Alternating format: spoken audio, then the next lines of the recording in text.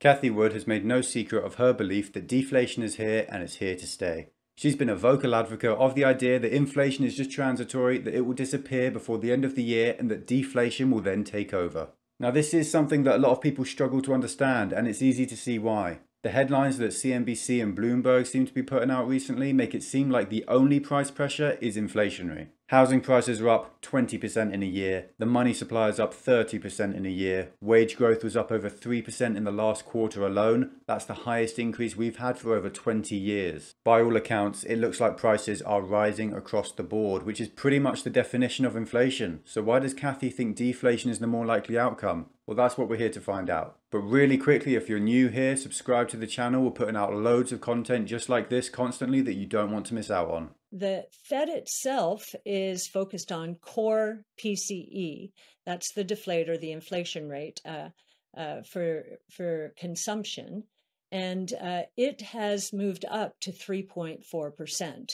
And I would say it could go to 5%. I thought maybe it would top out at 4%, but there has been a head of steam at work here, and we're seeing rents go up dramatically, and that's influenced by house prices going up, at least how it's measured in the inflation gauges. We've seen oil prices, against our expectations, shoot past $70. The economy's flying, and we're in the sharpest rebound from any recession, according to the National Bureau of Economic Research, the sharpest rebound from the shortest recession and the sharpest recession in post-World War II history. So it would make sense. We're out of the woods for monetary policy to normalize. And in a stealth-like way, it might be doing just that. I was surprised to see that the rate of growth in M2 has dropped from 27% in February to 13.8%. And it's a pretty sharp fall.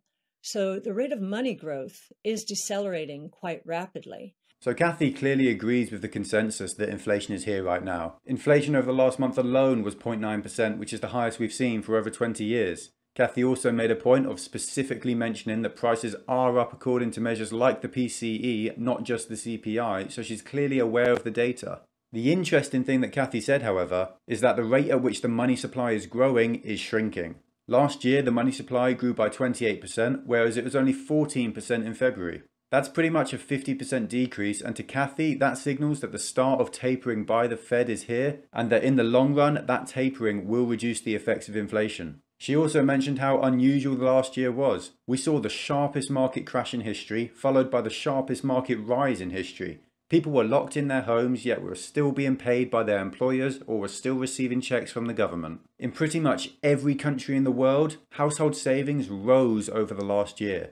People were pretty much forced to save their money as they just weren't allowed to get out and spend it. Now that the economy's back open, people have rushed out to spend their savings, which is causing demand push inflation. Now this is inflation, but it was also expected. This jump in economic activity is essentially people making up for the lack of spending over the last year by spending more this year. And by the end of 2021, all of our savings will have probably disappeared and we'll be back to our normal spending habits. As you know, we have a bias based on our research on innovation to focus on deflation, because technologically enabled innovation is inherently deflationary. So we have that bias.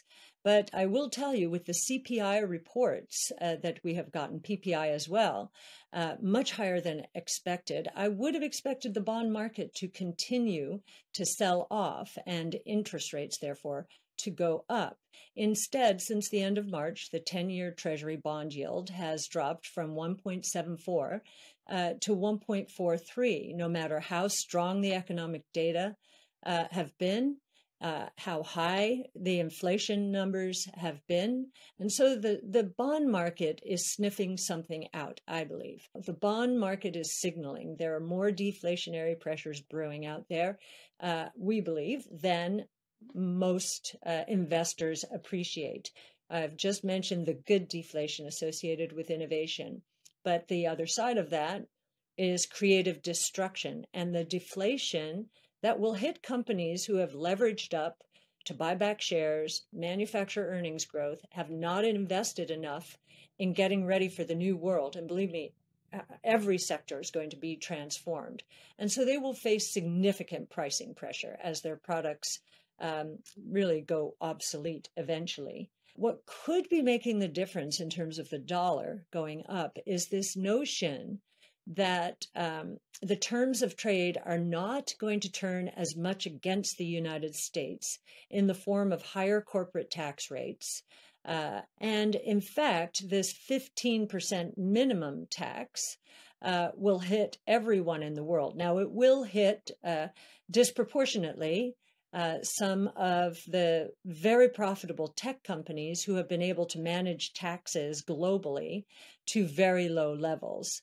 But that, again, it's true for everyone. So at the margin, maybe that is why the dollar's going up. So Cathie right there gave us the real reason that she thinks inflation fears are overblown and deflation is the real threat: bond prices. Now, bond prices are entirely dependent on market conditions, and in a market that is seeing runaway inflation, bond prices are expected to fall. This is pretty much economics 101. It's something that we've known about for decades, and it's something that economists like Cathie Wood have used to accurately predict how our market will perform in the future. The only problem is that bonds are not selling off like we would expect. We are seeing inflation, yet bonds are not falling, and Cathie thinks this is due to the bond market detecting strong deflationary pressures that we can't see with our naked eye. Now, Cathie is quick to mention that she doesn't know that this is the case for sure. She can't see the future just like everyone else, and it's possible that bonds are performing better than expected because the US has stronger economic forecasts than other countries. It looks as though Biden's planned tax raises aren't going to be as radical as earlier thought, which is great for American business. It also looks as though the worldwide minimum corporate tax rate of 15% is going to limit some offshoring of profits by the world's largest companies, leading to more tax being paid in the countries where the revenue is made, which will be great for the US government. It means more tax money for them. The US has also vaccinated an awful lot of people, which has allowed it to open up more of its economy faster than other countries have. So the bounce back effect that the US will see, and already is seeing, will be stronger than that in Europe, for example. Longer term, the combination of electric and autonomous electric vehicles, we think, is going to drive oil prices down. As I've said, now this is my point of view. We haven't done the research to get us here yet, but I think we could go down, back down to where oil prices landed after the cartel took over in the early 70s. And they went from, I think, $3 a barrel or $4 to $12 a barrel. I wouldn't be surprised ultimately to see us back there, especially as electric vehicles continue to take off, and they are starting to take significant share. And I think subsidies in China and elsewhere are going to accelerate the shift towards electric vehicles. So, and also helping it are the number of traditional automakers who are now have pulled out all the stops, and they are designing and producing electric vehicles. Because they're better cars, they're better for the environment, they're better performing. It makes a lot of sense. And most important for the consumer, from the consumer's point of view, from an adoption point of view, is their prices will continue to fall. So again, the deflationary undertow there. And then the cyclical deflation. Well, the bond market seems to say this is what's happening.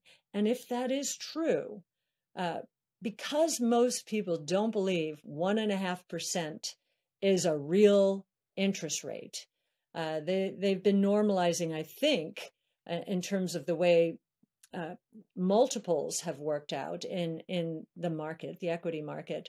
They've been pricing or valuing stocks as though the normalized interest rate is somewhere around 4%. What if it's not? What if it is half of that? That would be huge for secular growth companies, especially because there's going to be so much confusion. You have all of this innovation, which is going to be very exciting, and then you're going to have all of this destruction, which is going to be pretty demoralizing. it's going to be so important to get on the right side of change. So, part of our mission and value is to educate. We know robots are coming to satisfy or to take care of wage inflation problems. So first we heard why there might be deflation, and now Cathie has told us how there might be deflation. And the short of it is technological advancements. It's pretty common knowledge that technology gets cheaper over time. 100 years ago, a radio was a very expensive piece of kit and most households couldn't afford one. Nowadays, a radio can be picked up for a few dollars and pretty much everyone in the entire country can afford one. The same can be said for buying cars and TVs or for going on a plane. These things that at first inception were the peak of modern innovation are now common, and that's all because they get cheaper every year. Manufacturers find more efficient ways to produce things and transport things and research things, and the rate at which our technology advances has been accelerating since the inception of the internet. Now, I've seen a few people get confused about this, most notably the guys on the Millennial Money podcast, and they all seem to bring up an example like the iPhone.